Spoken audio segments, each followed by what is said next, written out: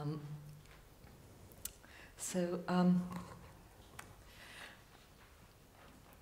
I'd like to speak today about possible intersections between my research and the project of Practice International.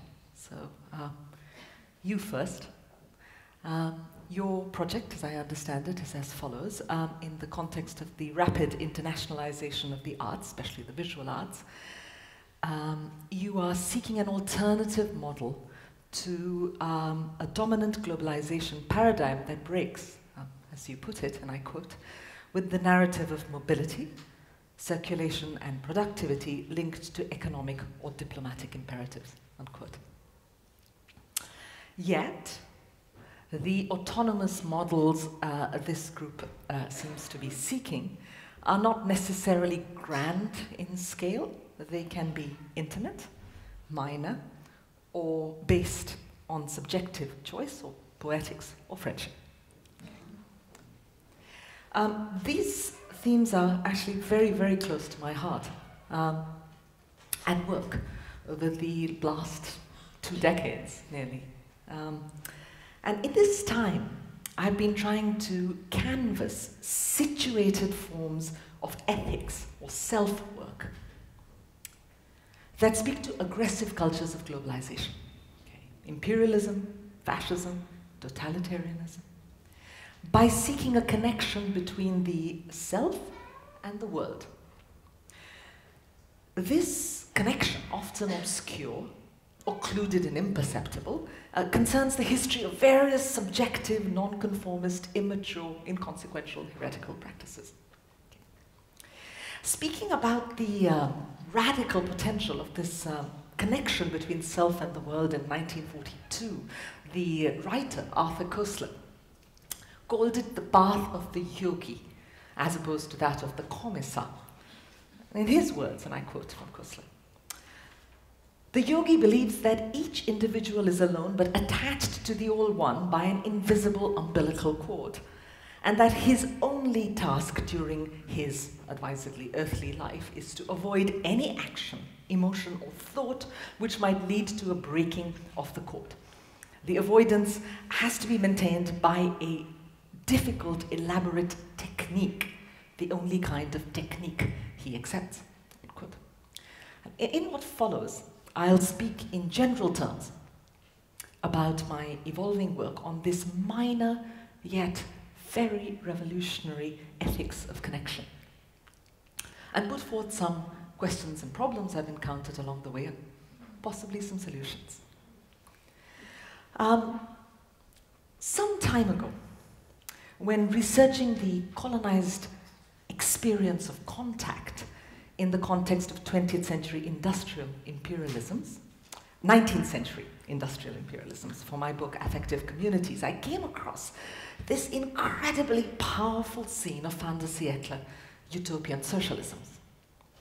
You know, nowadays, following the scientific and programmatic and parliamentary socialisms of the 20th century, good, bad, and very ugly, we think of utopian socialisms, when we do at all, as marginal and crankish.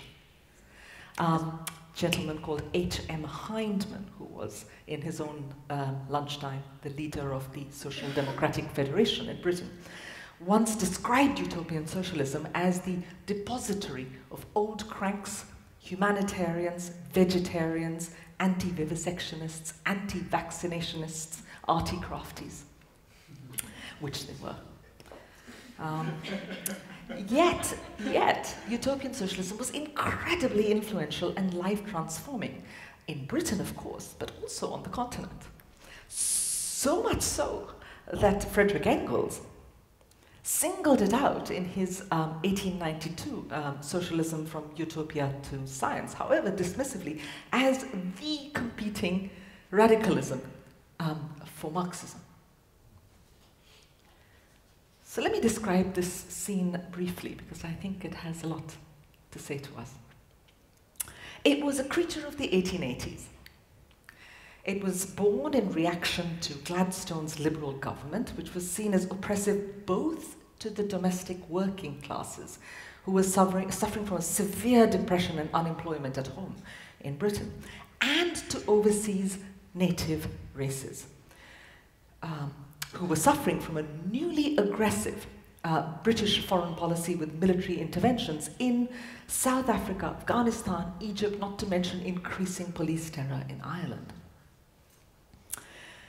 So utopian socialism was, in other words, an alliance, quite simply, of race and class politics based on the perception that empire and capital were bound together in an unholy dyad.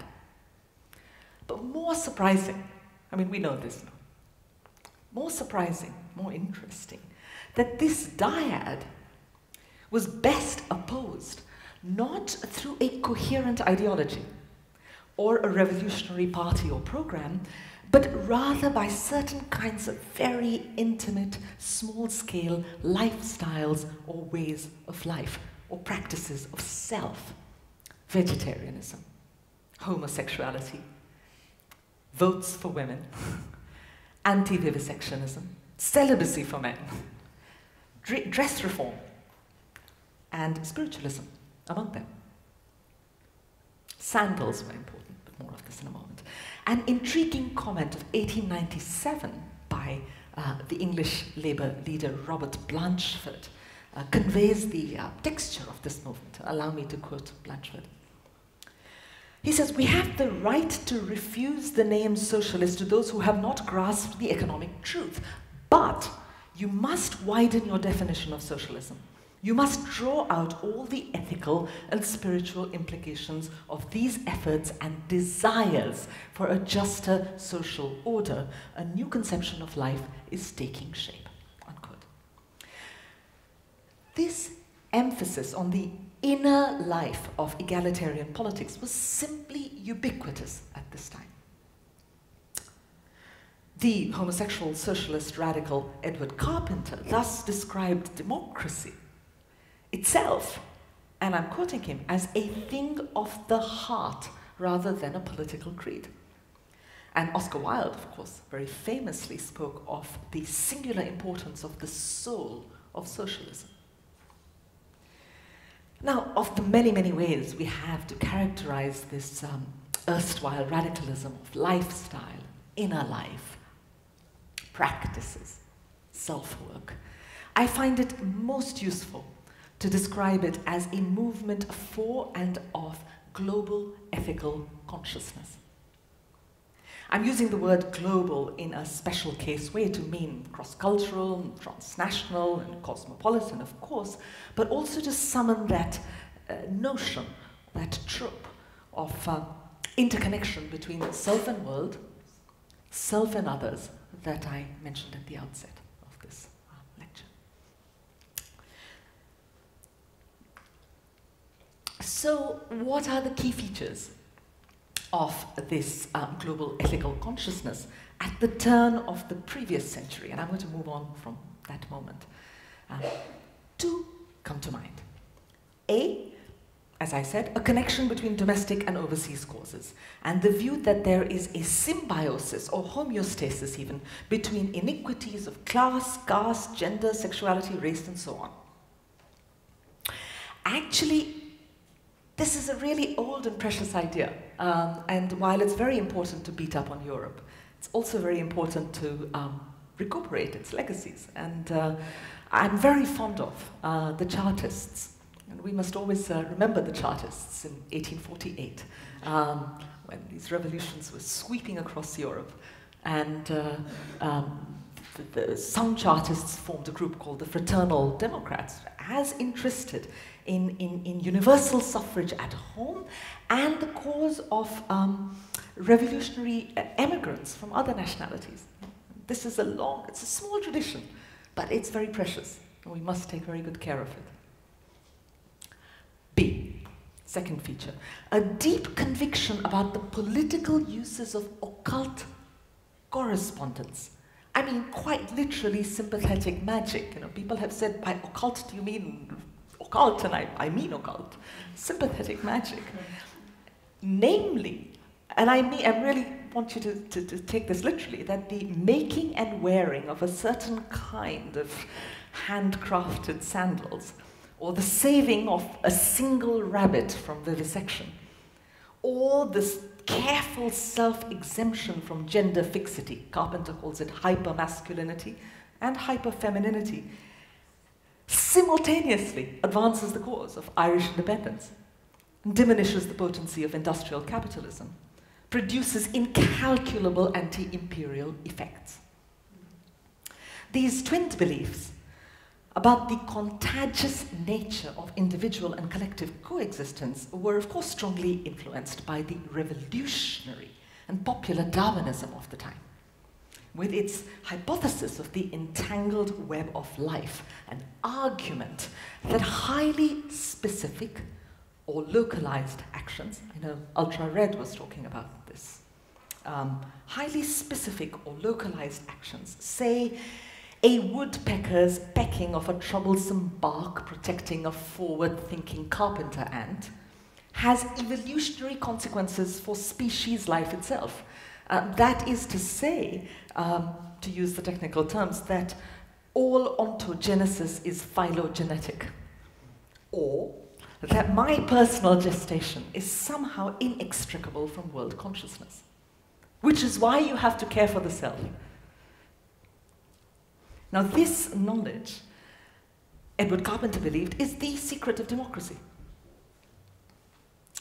And it's why friendship is important. But to quote Carpenter, I immediately saw, or rather felt, that this region of self existing in me existed equally, though not always consciously, in others.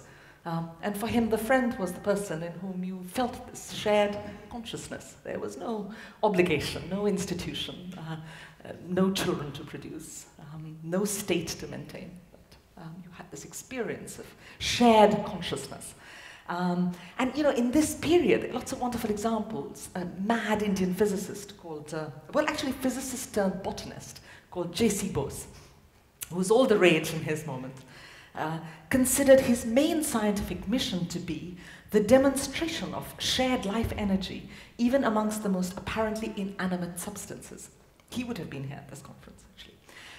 He conducted a series of public art experiments in which he showed himself catching the mood of the recording machine, or crystallograph, he was using to measure the nervous affective response of plants, or influencing by his own psychic state the disposition of the plant or other substance, tinfoils he liked very much, under observation. So, in affective communities, some of which some of you have read, I began the work of tracking this global ethical consciousness, and I've been following its transmission and transmutation ever since. And I want to move just 10 years after the material of affective communities to plot this journey. So in recent years, I was struck by its intriguing reappearance, albeit in altered form, in the early part of the 20th century, that ugly and wonderful century. The guild and syndicalist socialisms that we find at the very beginning of this century, actually, explicitly named themselves to be ethical socialisms. So what was going on in this slightly later period? Let me again summarize two features, which plot the similarity with the fin de siècle proper and some changes, because it is a delicate thing. J.C. Bose was right, and every detail matters. Two features then.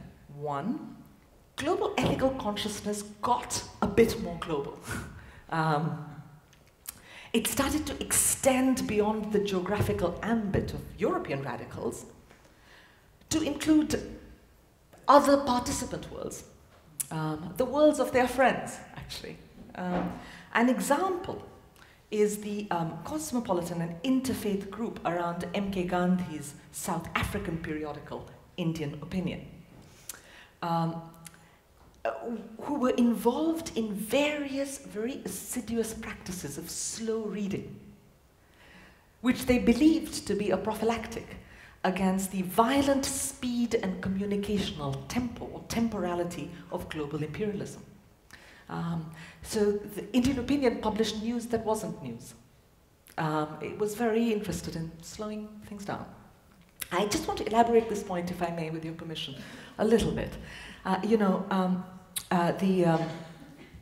Historian and philosopher Fernand Braudel, who's having a big comeback, he's the sort of father of globalization theory in a way, has famously described world time as the temporality of those extraordinary and powerful events that can change a whole era.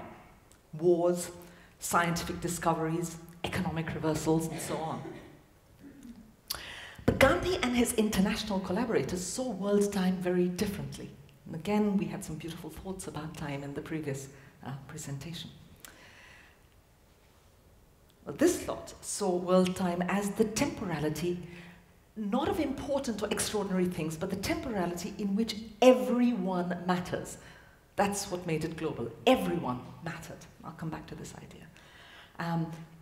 In which everyone matters and concerning those ordinary material events, common civility, conflict resolution amongst friends, families, strangers, that actually transform the texture of everyday life for everybody. And this was world time. Precisely the unimportant things, precisely the little things that get excluded.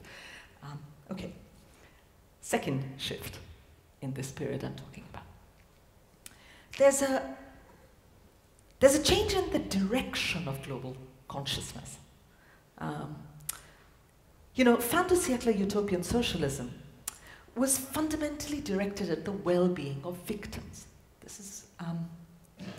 And this made it self-reforming and upbeat and joyful, in the way we all feel when we are able to shed our worst selves. But by the early 20th century, there was a strange new emphasis on healing and curing oppressors. With this shift toward cultivating care and regard for those who cause harm and pain in the world, there comes a significant change of mood and style, a sort of edgy realism, or anti-romanticism enters the world of ethical politics. And this is a problem I've been thinking about a lot. And it's required a certain amount of soul-searching about the critical methodologies that are currently available to us from the field of Western moral and political philosophy. And in what remains of this discussion, I'd like to talk some more about this particular problem and where it has brought me. And let me say again, it's a problem that becomes very clear in the early 20th century. But there are carryovers from the fin de siècle, and I'll refer to some of these. Okay. So, I just want to talk about some tools, theoretical, philosophical tools. I've benefited a great deal in all my work from the so-called ethical turn in critical theory. And I don't want to provide you with a shopping list, but very briefly, a few sentences. When one says ethical turn in the context of critical theory, it immediately conjures the powerful strain of, again, continental, alterity-based, post-metaphysical philosophy.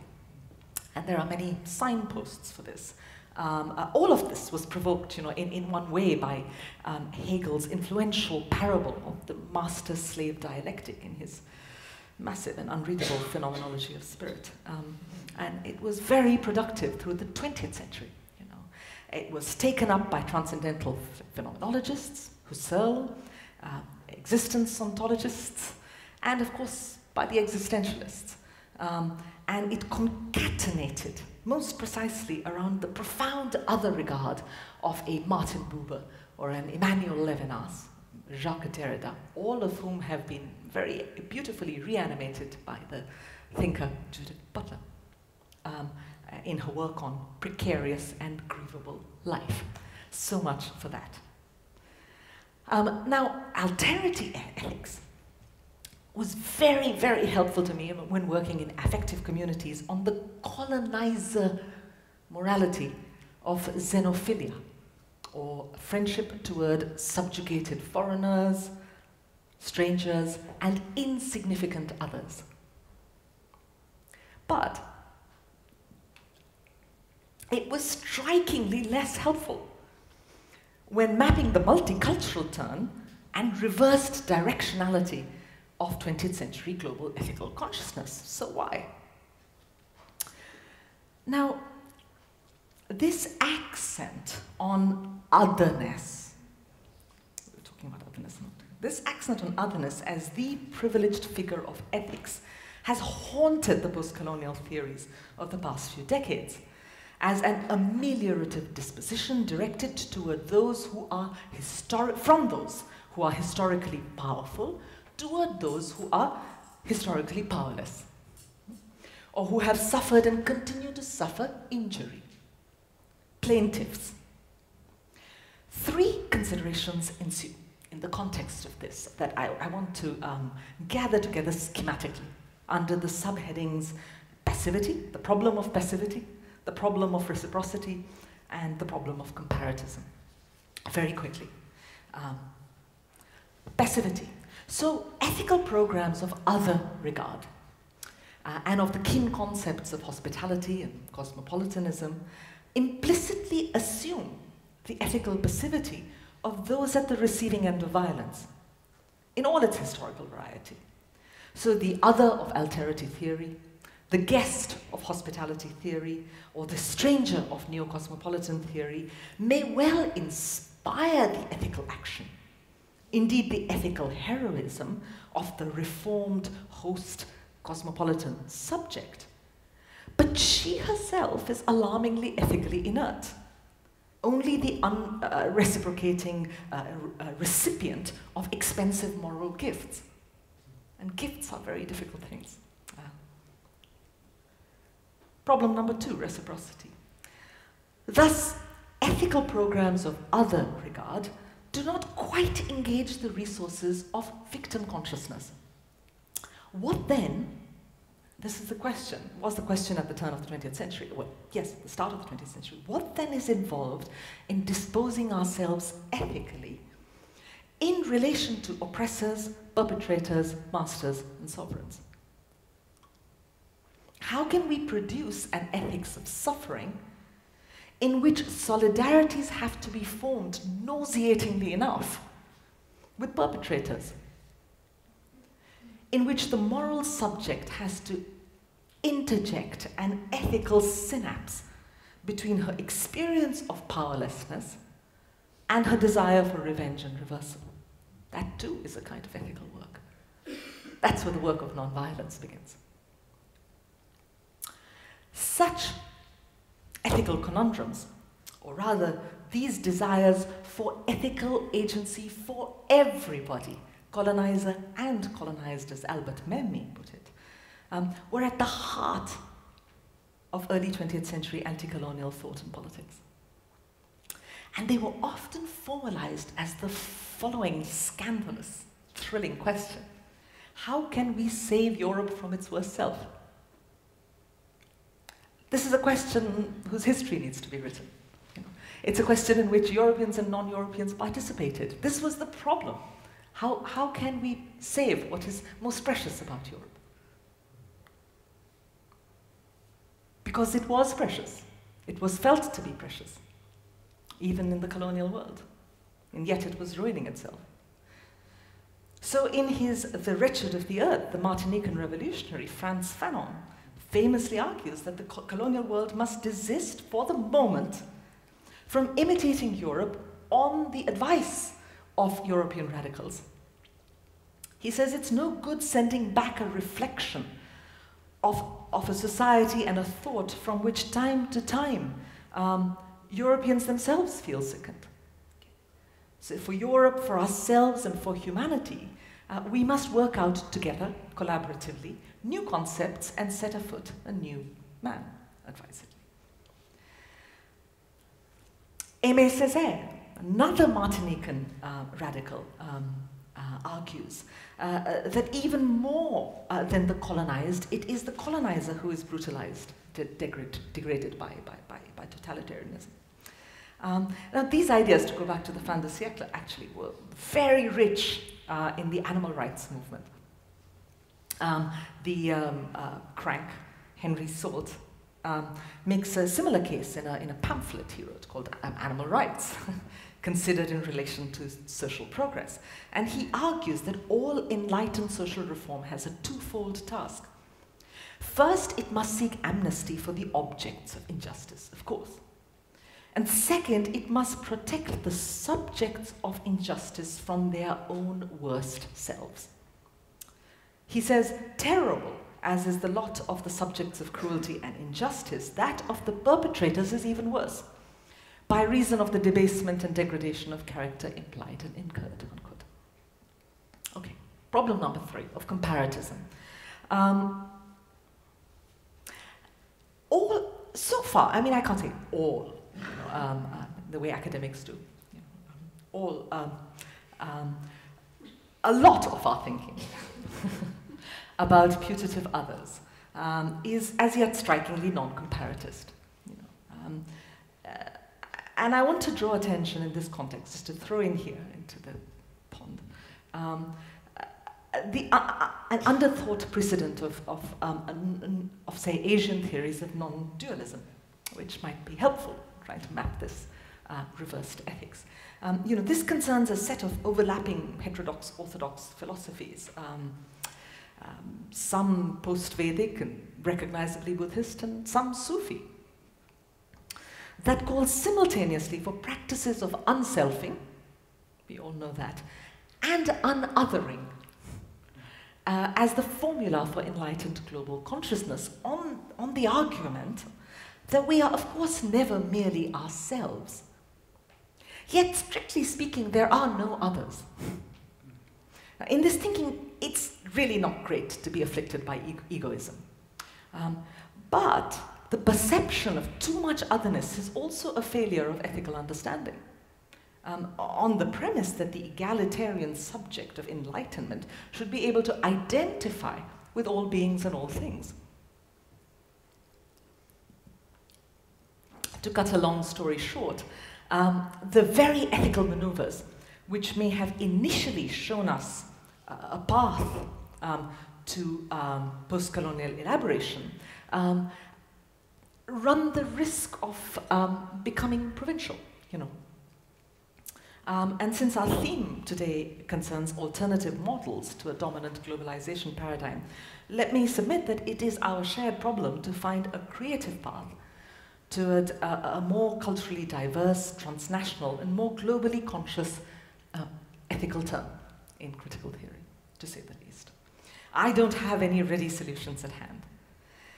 But in the process of my own thinking, I found surprising avenues in the last work of the philosopher Michel Foucault. I don't know if these findings are generalizable, but they've done a lot for me. So let me share some provisionally as the sign of an alternative. And in so doing, I'll also describe the linked concern of the book I've just finished, called The Common Cause. So, there's been a lot of interest over the last few years in the ethical turn of Foucault's last lectures on Diogenes, which he delivered at the Collège de France, but also at Berkeley in the early 1980s. And some people say, well, this was just a kind of inconsistent strain in his thinking. It was like a viral case of humanism. But actually, I think there's reason to believe that these unfolding, these lectures are the connective tissue for his entire oeuvre. We can talk about that afterwards. And we can recast this corpus as a telescoped history, if you like, of modern cynicism, good modern cynicism, as something we should all be. Which ends, of course, in Foucault's praise of the scandalous lifestyle of Diogenes of Sinope, and begins with praise of the heterodox moral life recommended, and as it happened in Foucault's version, practiced by Immanuel Kant, whom he praised very early on as the exemplary dandy of moral philosophy. Okay, so what is this moral cynicism that I'm recommending in the name of Michel Foucault? Okay. First, what does it do for us? First, in view of my discussions so far about the reversed directionality of 20th century radical ethics, it's very, very important that Foucauldian cynicism is actually an ethics of fallen figures. The victim, the underdog, the injured party. You know, it comes, as he says, from below, and it's directed above. You know, it's about the reformation of kings. And its bearer, Foucault writes, is the man with the staff, always the man, but the man with the staff, the cloak, the man in sandals or bare feet, the man with the long beard, the dirty man. He is also the man who roams, who is not integrated into society, has no household, family, hearth or country, and is also a beggar. It's the ethics of the pauper. Second, there is an almost inadvertent yet irresistible transnationalism in Foucault's hypothesis of modern cynicism, that again, you know, for this most Eurocentric of thinkers, it's the rare occasion on which he admits to the reforming, if not civilizing, effects of contact for Europe. And especially in his Berkeley lectures of October-November 1983, he discredits, and I want to give you this example because it is generative, discredits the traditional explanation given for the rise of cynic sects as a you know, negative form of aggressive individualism which arose with the collapse of the political structures of the ancient world. But there's a far more interesting account, he argues, that explains the appearance of the cynics on the Greek philosophical scene as a consequence of the expanding Macedonian Empire. More specifically, he notes that with Alexander's conquests, various South Asian philosophies, especially the monastic and ascetic teachings of sects that he calls, that are called in the sources, the gymnosophists, became familiar to the Greeks. It's very exciting to find this detail, and it helps to think of contact as far back as possible, and to think of cynicism itself as a transnational credo of produced by ancient imperialism. Third, beside the gesture at East-West comparatism, there's another more general and profound way in which these later themes in Foucault are structurally global, you know, in the sense of positing, as I said in an earlier iteration of this term, a truly inclusive outlook. And these can be communicated, and I think this is the kernel of what I want to share. These can be communicated under the headings theoretical life, ameliorative universalism, and the slightly tongue-twisting one, desubjectification, becoming not yourself, without the via media of alterity. Let me just speak very briefly to these, and I'm happy to speak more afterwards. Theoretical life. As a type of embodied theory, again, it's this wonderful word that the ultra-red presenters emphasized a lot. It's a type of embodied theory or a philosophical way of life. Foucauldian cynicism opens up a democratic field of analysis, which incorporates a truly wide range of non-expert, everyday, maverick behaviors and practices within moral philosophy. You know, he says the high value which the cynics attributed to a person's way of life does not mean that they had no interest in theoretical philosophy, but reflects their view that the manner in which a person lived was a touchstone of their relation to truth. Which is to say that under this dispensation, everybody and every kind of way of living can stake a claim to ethics. Hosts and guests, colonizers and colonized, princes and paupers. Ameliorative universalism. So modern cynicism is also universalizing and globalizing simply in its aspiration to exceed fixed or inherited laws, geographies, and histories. You know, to analyze the limits that are imposed on us and to exceed them. At every moment, however we do it. And as such, you know, this very idiosyncratic and very particularizing ethical posture competes not primarily, and as I thought for a long time, you know, with the transcendental neutrality of the public sphere or of politics proper, you know, where we all have to overcome our private nature. Doesn't compete with this at all. But what it competes with is actually another normative kind of ethics. Code or custom-oriented ethics. Don't dress like that. Don't love like that.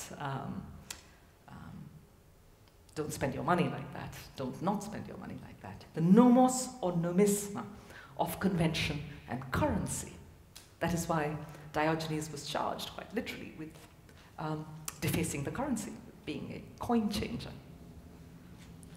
3, desubjectification, how not to be yourself, without the via media of alterity, without grabbing on real and hypothetical others in order to be ethical all the time. So, to go back to my previous point, if conventional or normative ethics provides the conditions under which only certain privileged subjects can attain to self-care and the good life, you know, under the auspices, ghastly auspices of the caste system in ancient India, only some were entitled to be ethical. Because only some had the privileged access to certain austerities and formalities. Okay? So, against this sort of ethics, cynic ascesis tends in the opposite direction, as an anti-care of the self, in which there is no regard for utility or custom, and which designates a way out, an exit from all received truths. Okay? So to this extent, it sometimes involves the work on yourself here, the self-work that makes us global. Sometimes concerns onerous, very difficult practices of auto-dissembly, of releasing oneself from oneself, or straying afield from, or deserting oneself. You know, the late Derrida had this wonderful conceit of autoimmunity, of becoming immune to yourself. You don't need any others. I'm not saying you should do away with others, by the way, but just to follow this thought through, learn how to become immune to your own self. So in summary then, in this other body of ethical thought that is just coming into view, we can find a unique program for a democratic, inclusive, and transnational ethics of the victim or underdog that furthermore consists of key oppositions between self-care on the one hand and self-ruination on the other, or between the good life and the scandalous and eccentric life on the other. Before I move on, I want to say it's very important to me to be speaking to artists, because we share, those of us who are artists, those of us who work on ethics, an interest in practices. And I'm describing here practices. Practices that are ethical and sometimes artistic. All of these features have helped me very much to understand a conundrum of early 20th century ethics. That ghastly time, I think we haven't thought about how ghastly it was, how Hannah Arendt touched upon it when she spoke of the totalitarianisms that were coming into view and that have still not really left us. They still linger. And with this model, I've been able to understand this scene in its global context as a kind of obscured wrangle between two kinds of ethics, really. Not between those who were not ethical and those who were ethical, but in two kinds of self-work, if you like. One, the high culture, the normative, custom-oriented, regulatory culture of imperial fascist moral perfectionism, which was global and ubiquitous. There are versions of it everywhere. There were great followers of imperialism and fascism in the colonized world. India, certainly. Many were drawn to this high life. Many post-colonial nationalisms absorbed this ethics of moral perfectionism. You know, this is India for Indians, and so on. On the other hand, we have its antagonist, and that is the small story that needs to be told and uncovered and actually lived out, which concerns cosmopolitan and democratic moral imperfectionism on the other. Not necessarily self and other, but moral perfectionism, which is all about making yourself about rank and priority and worth and affluence and height, perfection, excellence, rarity, exclusivity, and ruining yourself on the other, so as to opt out of the rewards that moral perfectionism was offering. Let me gloss this a little bit. So, in the troubled transnational milieu, born of the early 20th century scramble and spread for empire, the concept of ethics had obtained, quite simply, a ubiquitous application. Again, I want to loosen up the notion of ethics. It was no longer the denominator. It was never meant to be, and it certainly was not the denominator of good or bad behaviors merely, right and wrong. Rather, it described all projects of disciplined self-work in which private arts of living achieved or could achieve a collective resonance. So extremists, moderates, radicals alike held subjective properties to be universalizable and projected self-cultivation as a work not just upon the self but also upon others. So, you know, there are many examples. I'll come to those later, but let me say, in the midst of this stylistic ethical variety, sympathizers and bearers of anti-democratic programs defended an elite ethics of self-consolidation and perfectionism, which distinguished rare individuals from the common lot. You know, there were many ways of doing this. There are many ways of distinguishing rare individuals from the common lot, ghastly and various. By contrast, in diverse quarters, global quarters, yet always anti-fascist and always anti-colonial, many of them non-Western, many of them Western, democracy was itself refashioned as a counter-ethics or spiritual regimen of imperfection aimed at making common cause, both with the victims and abettors of unjust sociality, by defending the former and reforming the latter. So everywhere in this dense, overlapping archive, there's this recurring emphasis on botching your own perfection, making a mess of things.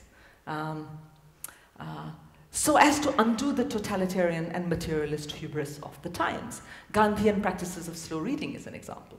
Let's not produce the news. Let's have a newspaper that doesn't produce the news, is a small example. Let's have a political movement that doesn't have an end, that doesn't have an outcome, to borrow a word from earlier. And so often, though not always, this emphasis comes from those who are already in one way or another, socially and institutionally living on the other side of perfection. And rank, value and affluence, power and privilege. So where can we find examples of these practices? It's actually very tricky. But when you sort of find them, you see them everywhere. I don't want to itemize them one by one, though I'll be happy to provide you with examples of moral imperfectionism as a global ethics to follow, as a kind of modern cynicism. But I just want to point to 3 transnational nodes, 3 events, which are thick with practices of moral imperfectionism in the first half of the 20th century. One is this very curious animal, the 1893 Chicago Parliament of Religions, which provides a very important charter for nonviolent collectivity. It brought together all the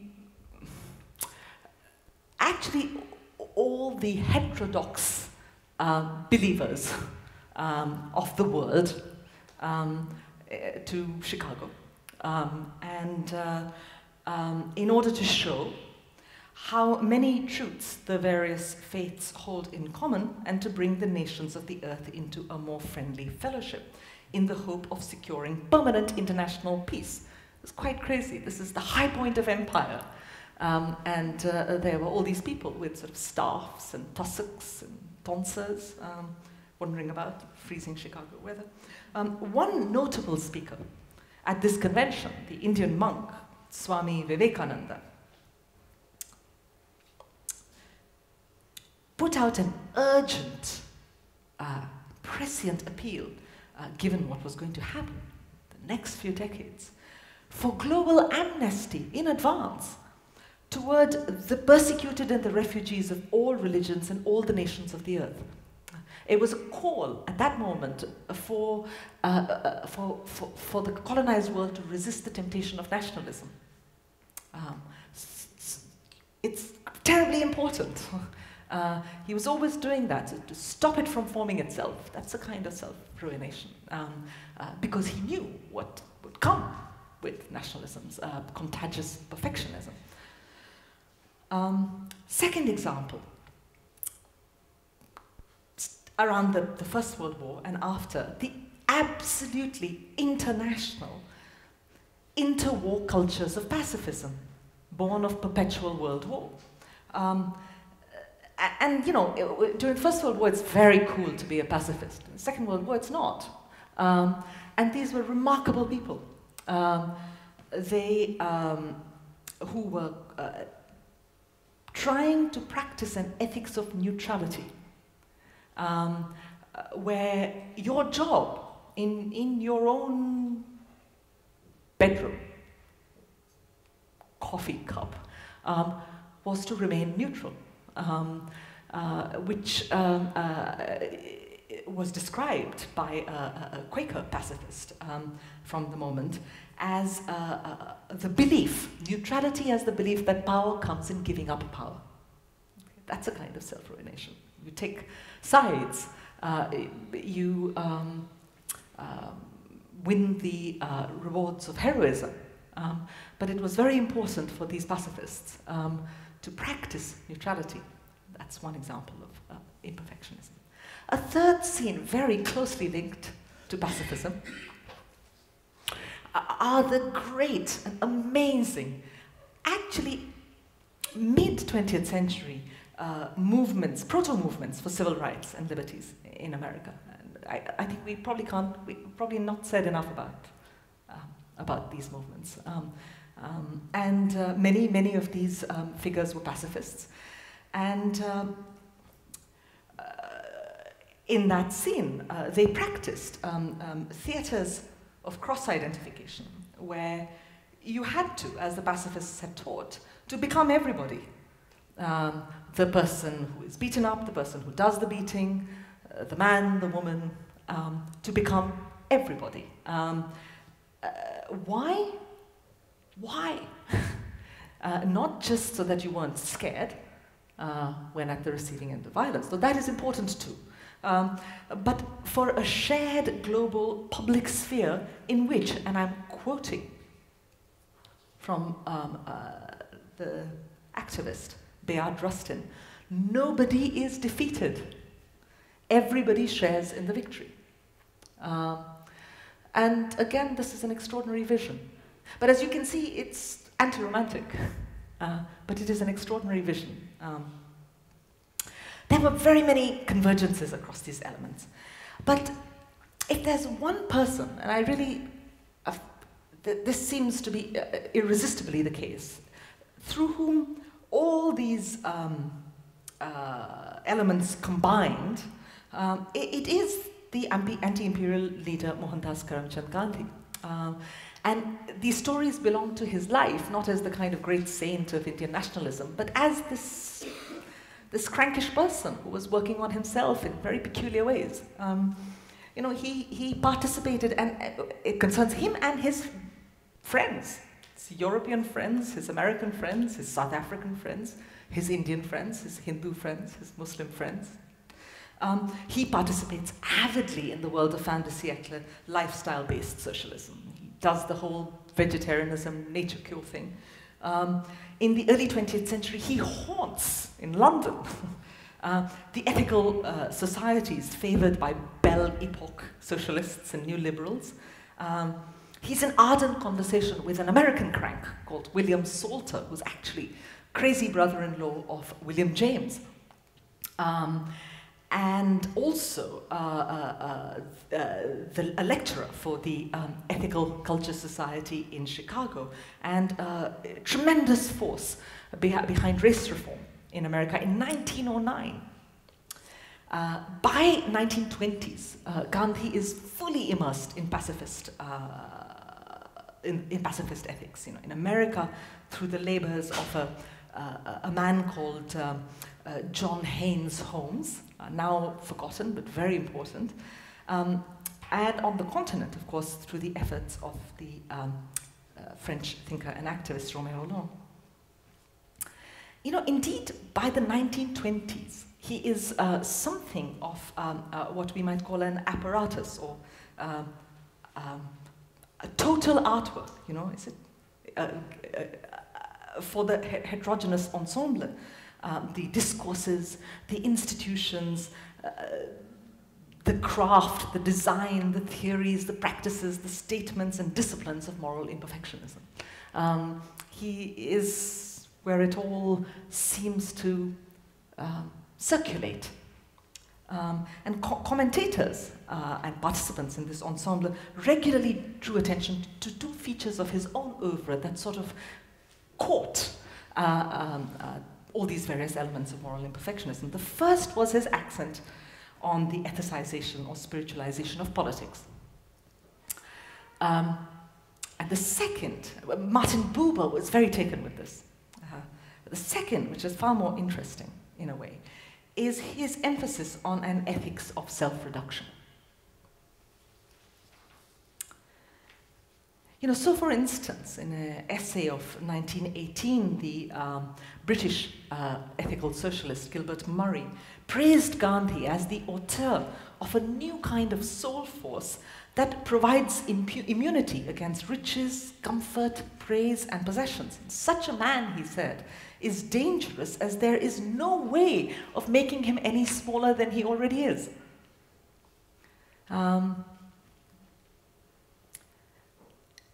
Let me end with a very small anecdote concerning Gandhi and the Portuguese writer, Fernando Pessoa. You know, very much an exemplar of Foucauldian moral cynicism, modern cynicism. Pessoa is now very well acknowledged for his heteronymic project. You know, he wrote in all these various names. where each new name, each new heteronym, cleared his given personality and took him further and further afield from himself as a forever changing, never-ending work in progress. So rather than following the path of an evolutionary single self, he just mutated on the side by writing these various names that undid each other. And he's praised variously by various thinkers now as the creative voice of a destructive European century.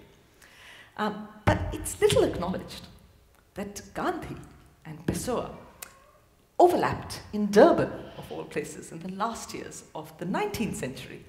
But Pessoa didn't forget this.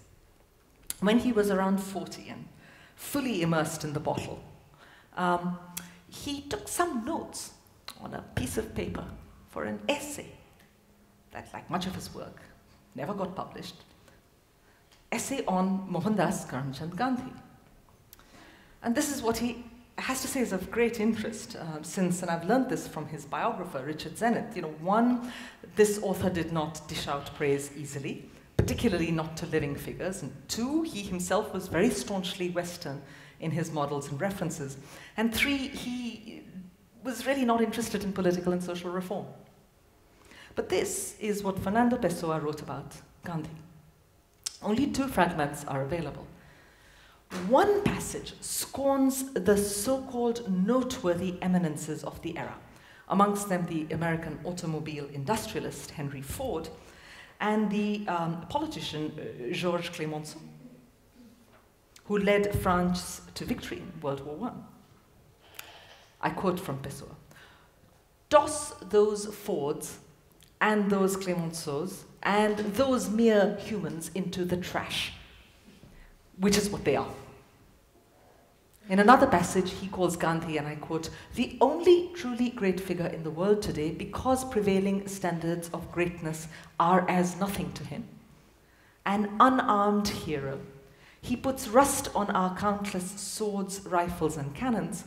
With his single, whole, una, firm will, he hovers above our political intrigue in times of danger, our accidental firmness, our drunken bouts of achievement." Our drunken bouts of achievement, unquote. Elsewhere, clarifying these fragmentary remarks under the sign of a distinctly Gandhian apparatus, he offers us the following paradox. The less effort we spend on our own glory and triumph, that is, on fulfilling and realizing the self, the more we become a little larger than the entire universe. That's his phrase, a little larger than the entire universe. Our cosmological purpose, in other words, is secreted in living a minor life and doing incidental things. So too, Gandhi once noted, the liberated individual, he said, is like a drop in the ocean, that small and that vast too. So, an ethics of non-achievement is certainly one alternative model to a dominant globalization paradigm. It has a rich history, and it may well point us in the direction of a work to be done. Thank you for listening.